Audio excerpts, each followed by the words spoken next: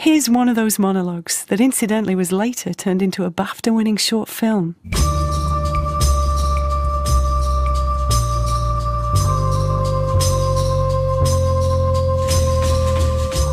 Rothko woofed. He was sitting in the armchair again. Occasionally he looked at the telly. Mostly he was looking at me looking at the telly. Rothko didn't want me there. There in Imogen's house that I was supposed to be looking after. I looked at him now. A big Irish wolfhound. Deep dark eyes. In one I could see Imogen telling me to take him for walks, but not to let him off the lead as he hadn't been squirrel trained. And in the other I saw me, saying yes, and don't lose the keys like you did last time, you worthless little prick. God, your mother hates you. My brother was there over my shoulder for that bit. I double-locked the front door and looked at the keys. What shall we do with these? I said to Rothko. He looked quizzical. Probably better to leave them safe in there, isn't it? I said, and posted them back through the door. Now don't lose the dog. I made a noose with the hand end of the lead and looped it round my own neck. I had to stoop slightly, but I figured the knob of my head would stop us ever becoming separated. So we clattered to the park, Rothko galloping ahead, me stumbling behind like a bear running too fast down a hill. 20 yards into the park, Rothko glimpsed the duck pond and bolted. I landed in the shallows as Rothko closed his jaws on the nearest mallard. He shook his head violently so its quacks were broken like the honks of a goose in a cement mixer. A little girl was crying, "Help the ducky." I dripped stupidly. The girl's dad grabbed the duck and slapped at the dog's nose, whimpering, "Stop it, and this is appalling." He was clearly the sort of sensitive man that Rothko had no respect for. They separated with a splash, and so did the duck. The man stared dumbly at the legs in his hand, and suddenly everyone was screaming RSPCA at me. The lead snapped tight around my neck as Rothko dodged a blow, and the world became purple and banging. Through the rumble, I could hear my own strangled peanut of a voice screeching, "No, no, please, it's the dog, and it's not mine, it's Imogen Edwards's." Rothko turned to me with curled lips. "Imogen's not going to be happy with you at all," he said. Before I had time to gulp, he flew past me towards the park gate. "Leg it, you fat fuck," he laughed. I followed in an anoxic blaze. People were running after us.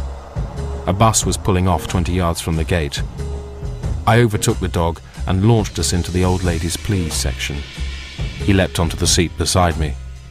"What the fuck is this?" he said. "I only go in taxis. You can't expect me to look after your legal case in these conditions." "Legal case?" I said. He eyed me directly. "Just think about all the things that you've been doing wrong. Someone's got to defend them." A tiny electric fugue of panic. I began to recall the time when I was 7 and a gerbil had started swearing at me. Amongst other things, it had told me that my dad was having an affair. I had told my mum, and soon afterwards the family had split up.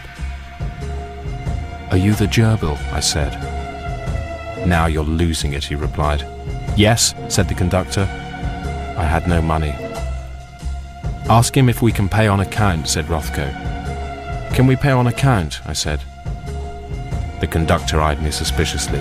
"Pay your fare now or get off." "Tell him you'll only pay if he can prove you will definitely get to the next stop," suggested the dog. I did. The conductor looked at me as if his mother had just walked out of my nose. "Tell him I'm a lawyer," the dog said. I knew I shouldn't, but I did that too.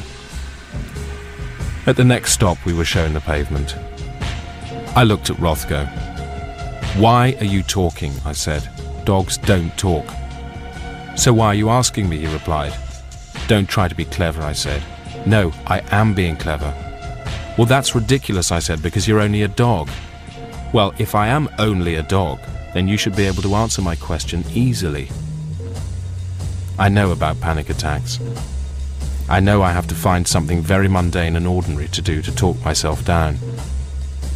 "Have some tea," said the dog, I know that, I said. The cafe was full of people smoking and eating bacon and eggs. The dog sat down next to me. He turned to me and said, "I want a full English breakfast." "Stop freaking me out," I muttered. His lip curled with disdain. "Get me some fucking breakfast, pickle pants." Then a new voice. "Get that dog off my seat." The cafe lady was angry. "Tell that fat cow I sit in a seat every day of my life and I'm not shifting now," said the dog. "Are you going to get him off?" asked the woman more angrily. "I'm very sorry," I said. "He says he's my lawyer, but I'm still not sure. However, I don't want to risk throwing my lawyer onto the floor, bearing in mind the number of things I've done wrong." She glowered. I felt a situation happening, but I didn't know where it was coming from. Are you angry with me because he just called you a fat cow?" I said. In the street, Rothko called me a hapless tit. He told me he had an empty stomach and was now unlikely to get a single detail of my case correct. I said I didn't care because since I'd known he was my lawyer, things had only got worse. Our bickering turned to swearing as we levelled with the church gate. A family was getting out of a car. Rothko cheered up when he saw this. "That little girl has got a snotty hanky in her pocket," he said, and tugged me towards her. Why couldn't I control anything? The little girl squeaked with delight as Rothko stuck his nose in her pocket. Her mother patted him on the head and asked me how old he was. The dog said he was 5. "He says he's 5, but in fact he's 7, I said. The mother looked at me and decided I was joking. Rothko rooted for the hanky, but the pocket was small. "Sorry about him," I said. "He's not a very good dog, but he's an even worse lawyer." The father smiled politely and urged them towards the church. "Leave them now," I said. The little girl turned back. Rothko made to follow. "Look, if you don't stop this now, you're fired," I shouted. The family were looking at me now. I knew it was bad for people to see me threatening to sack a dog, so I repeated myself, but this time in dog language. The father shook his head sadly and whisked his family inside. It was a christening. The tissue girl and her parents had joined the others round the font. A priest was holding a baby over the water, and the baby was shrieking like ripping metal. "I can do that," said Rothko, and began to howl idiotically.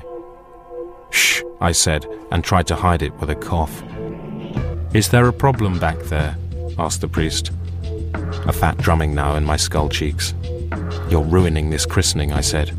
"It's not me, it's you," said the dog. "What? Well, I only came in here so you could seek forgiveness from God." "What for?" "For what you're about to do," said the dog, and looked me straight in the eye.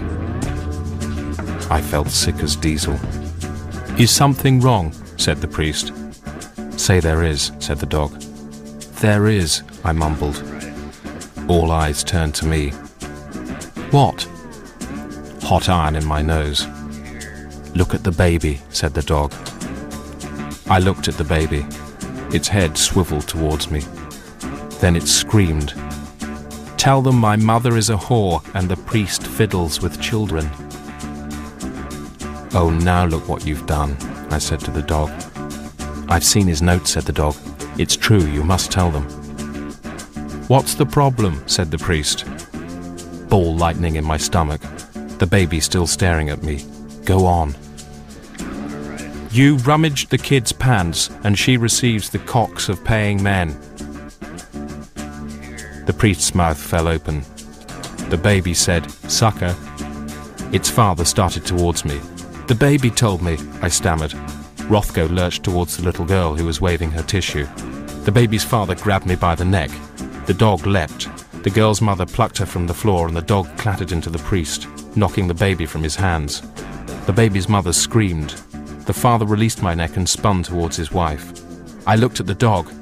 "Ha ha, you're doing all this," he laughed and grabbed the tissue from the girl's hand. The baby was still in the air. I looked at the dog again. "What the fuck do I do now?"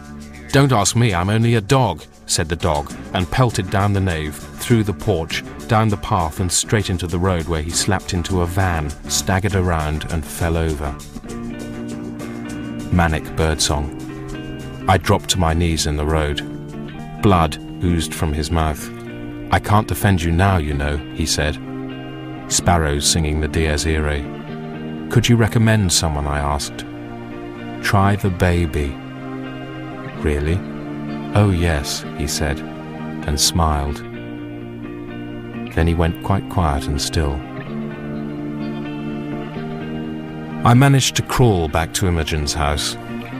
The baby had not been much use, but its father had given some advice to the soft tissues in my face and groin. I lay outside her front door and wondered what to do. "The best thing will be to write a note," I said to myself. "I'll write a note and explain everything." My note said, "Thanks for Imogen. Sorry about the dog. The duck was in bits. The thing was talking as well, but told me not to say, but I followed it. The cars did it. The keys are in the wrong half. I went away. It's all right, please. Rothko? Rothko? Rothko!" I know that's what I wrote because I just found a note in my pocket. Here's another. This one's to me. It's from the dead dog.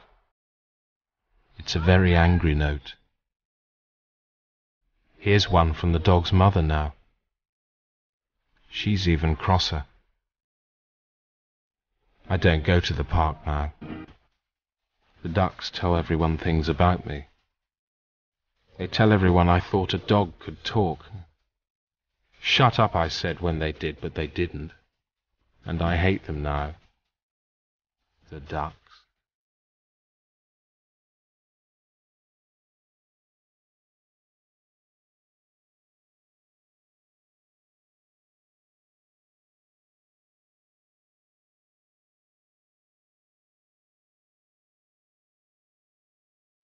That story went on to become a BAFTA-winning short film starring Paddy Considine called My Wrongs, number 8245 to 8249 and 117.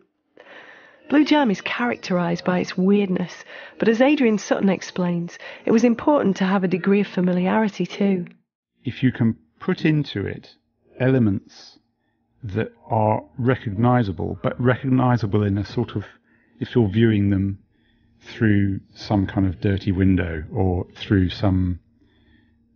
a kind of lens or kaleidoscope in which elements of the music are kind of recognisable, and you're sure you've heard X or Y. You've heard that somewhere, but you can't quite identify from where. That's what draws you in. It's like a juxtaposition of the familiar and the alien. That's what makes it such a rich experience.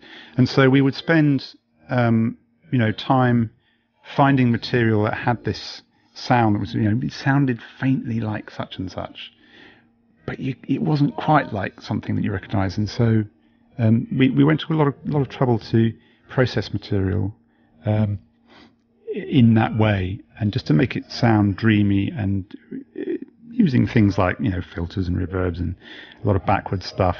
But that was the principle: is make it half recognisable.